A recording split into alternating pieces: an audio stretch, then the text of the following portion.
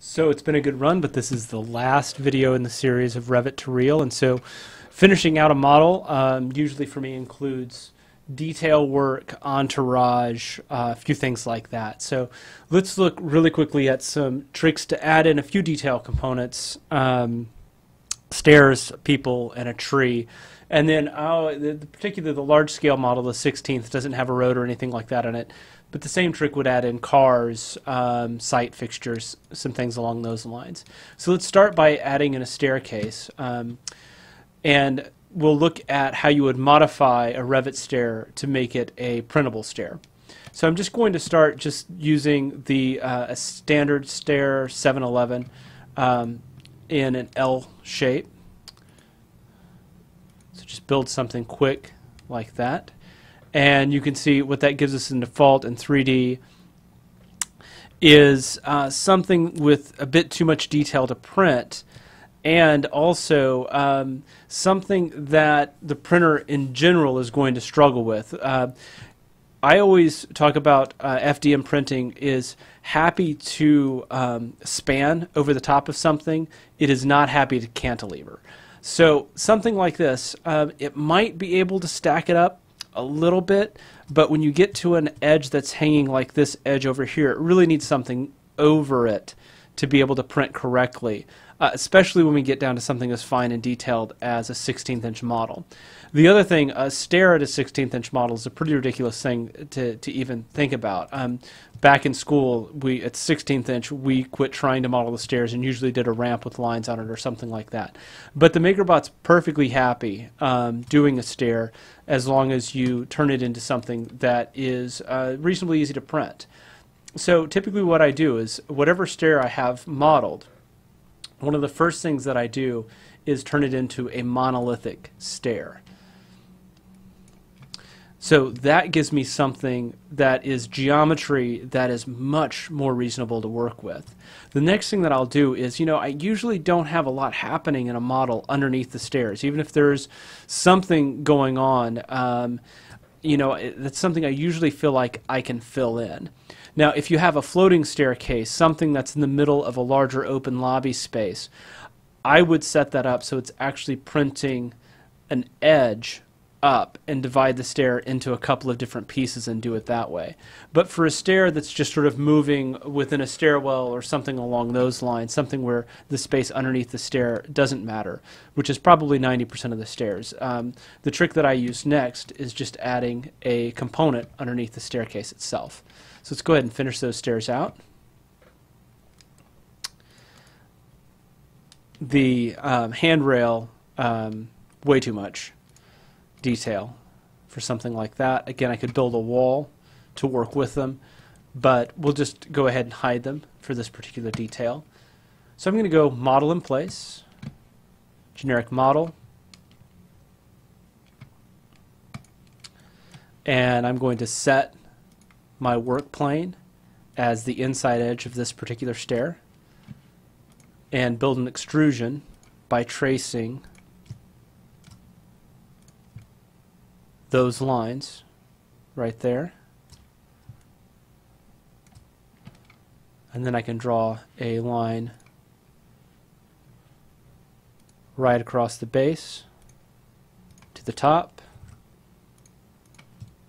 trim it out, and then simply move it in the correct direction and snap it to the edge. So now I have a base built for that stair. Exact same trick, but for the next portion of the stair, I'm going to set my work plane, this time to be this edge of the staircase, trace the lines,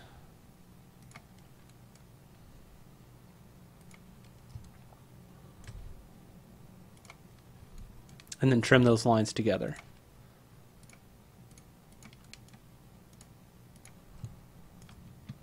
I need one more vertical line right there. Trim.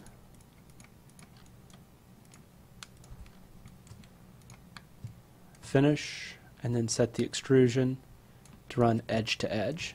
So that is a stair now that is completely ready to print. So the next trick is adding in a scale figure. Now at a 16th, printing a scale figure is pretty ridiculous. So if you're dead set on doing it, you're going to get more of a two-dimensional flat Stanley kind of Entourage scale figure.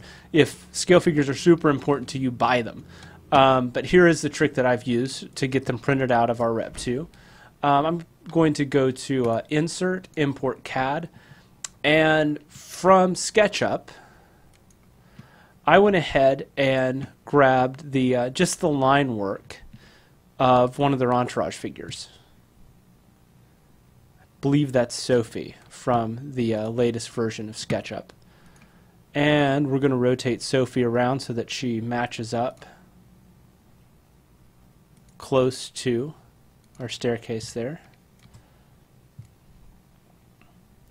Actually going to rotate her 90 degrees so that she faces this staircase. One more time here. Slightly larger surface to work on. Okay, so there is Sophie. And again, I'm going to use a modeled in place generic component. I'm going to set my reference plane as that edge. And what I'm going to do is really quickly, without looking at a lot of detail, because again, we're working at a 16th inch. So you could really just overshoot the level of detail that you're going to get. I'm going to trace the basic outline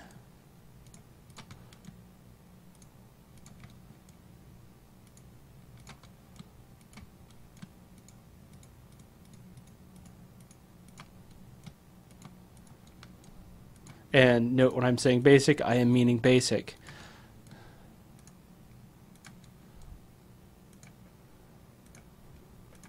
Outline of Sophie on that wall. I can now finish that. And you know, that extrusion, the depth on that piece needs to be about 1 foot. So I know that this is the correct height. It's about 1 foot thick. I'm really not going to get gaps in the arm, anything like that. It's just not going to give me that kind of detail. Not without a lot of practice, and let's also say probably a lot of invention. But that's going to start to give me a scale figure that I can start to place in and around. If you notice I accidentally moved that vertically, that would be a bad thing when it goes to the printer. Let's go ahead and undo that a few times so it's back up where it should be. And this time when I move, I'm going to make sure that I disjoin that from the wall.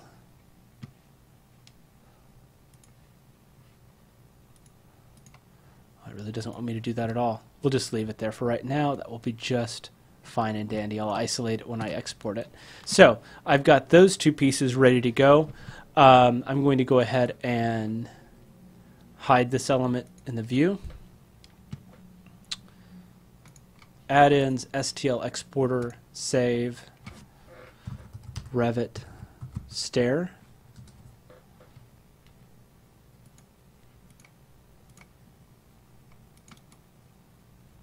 Unhide and view elements.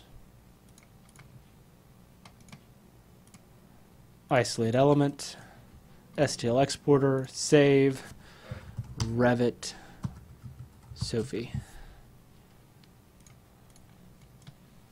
So the last piece is trees. Revit trees, not going to cut it at all, just to be honest. So I'm going to jump over to 3D Studio Max because you know, the foliage in Max, the default foliage isn't the best, but there is a reasonably good tool to start making some basic trees, again, especially when we're looking at that 16th inch level of detail. So what I'm going to do is bring in a default American elm, drag and drop it right into place, and actually just go ahead and make a few of them. One of the nice things about this is each one that you make is going to be different because it's randomly generating the tree parameters and the tree shape. And if you notice, I've already set the tree to have a certain kind of criteria. So each tree, if we look at it, is set to a low level of detail, and always have the canopy on. Let's look at the difference really quick. If I the default, it's going to come in with a high level of detail, and it's going to have the canopy mode set to when not selected. And the pruning is going to be set to 0. So I get a tree that looks something like this. That is not going to print at all. You know, no prayer of that printing. So I really want just sort of the lollipop version of this tree. So I'm going to go ahead and set the canopy to always the level of detail to low. And what the pruning does, the pruning simply brings the bottom of that canopy up a bit for me. So I'm not going to walk through the next couple of steps with each tree, but the next thing is I know that I have on the project, I've got about 6 trees total, varying heights, and I know one of them is only 15 feet. So before I start doing anything, typically what I do is make sure I have enough trees in the right kind of variety, the right kind of varying height. But in working through a few steps to get these ready to print, and a few steps to modify them to look exactly like I want them to for the site. I'm going to change my view from orthographic to perspective here. One of the problems that you're going to see right away is typically these trees have a great big void in the bottom of them. And you can see that right here. So I need to go in and do just a little bit of work with that. And I know this flat surface isn't going to print very well for me. And the trees for the site, I actually want to squish them in a little bit more. A wider trunk and a slightly smaller canopy. So let's look at doing that really quick. Some really easy steps inside of 3D Studio Max to make that happen. So what I'm going to do is I'm going to convert the tree by right-clicking on it, selecting it, right-clicking on it, and converting it to an editable mesh. I'm going to go into polygon selection mode. And I'm going to select all of these upper polygons like that. And I'm going to scale them, or not the polygons, but actually the points. So that's the point or vertex selection. I'm going to scale all of those in about the X and Y axis. And if you notice it's bringing in the trunk too, I don't care. It's going to be lost there in the canopy. So I'm not worried about that. And this is just an aesthetic decision by me. I like the look of that kind of tree a little bit better. Still a little bit weird and goofy. I don't like this flat point at the top either. I know that's going to print kind of weird. So let's pick that point right there and move it up just a little bit. Call me picky. Alrighty. So the next thing I want to do is I've got to collapse this huge open space at the bottom a bit. So I'm going to use that exact same selection tool and select this bottom ring of vertex pieces. So I'm going to select those. And those. So that's everything around the bottom of the tree. And again, I'm going to scale those in about the X axis and the Y axis. I don't need to get them perfectly matching the trunk. I just need to get them close.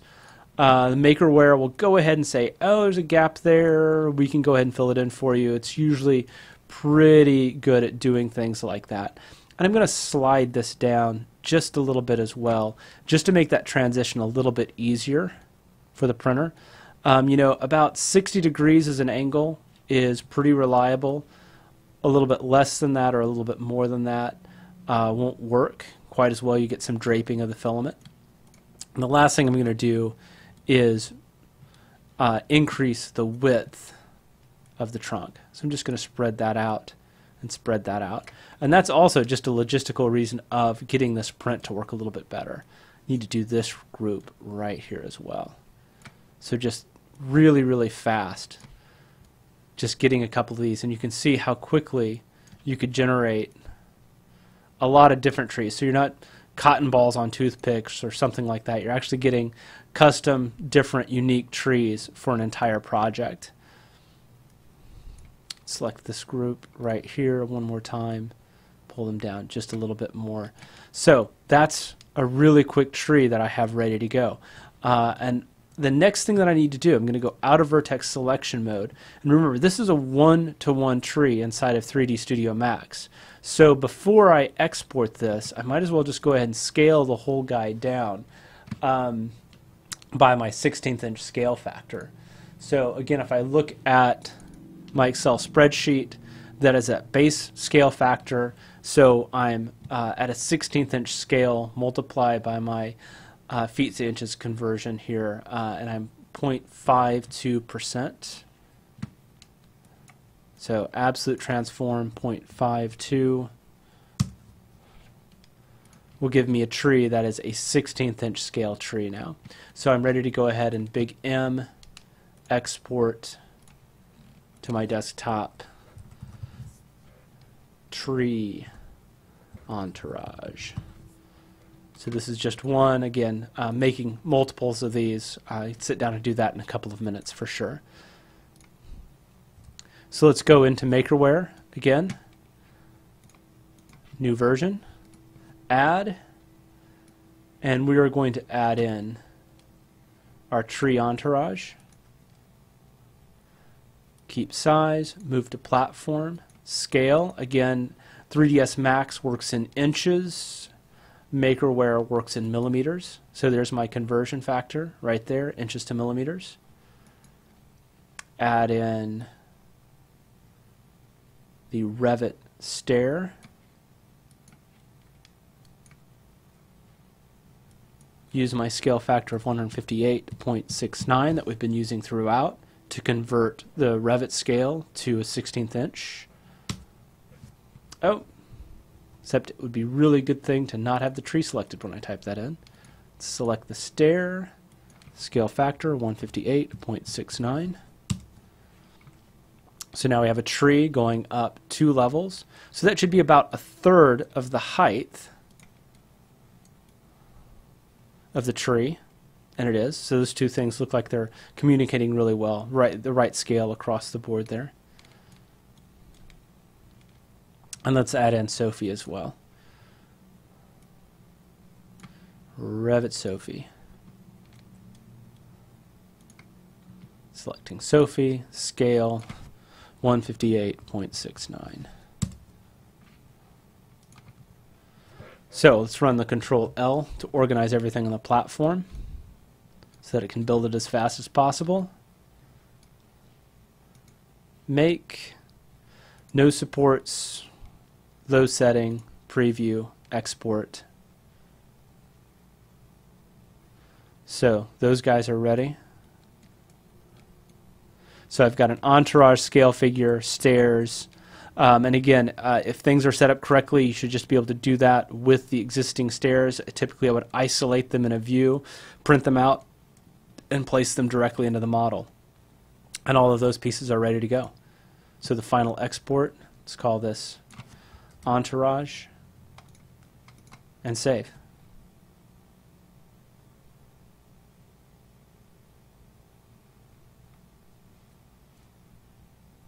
So the Entourage files are done and completely out of the MakerBot. You can see that the scale figure and stair have printed, and it's a reminder that at a 16th inch scale there is not much detail. The objects are really small, so be aware of your level of detail as you're working. On the tree it printed perfectly except for just a few little strands of filament.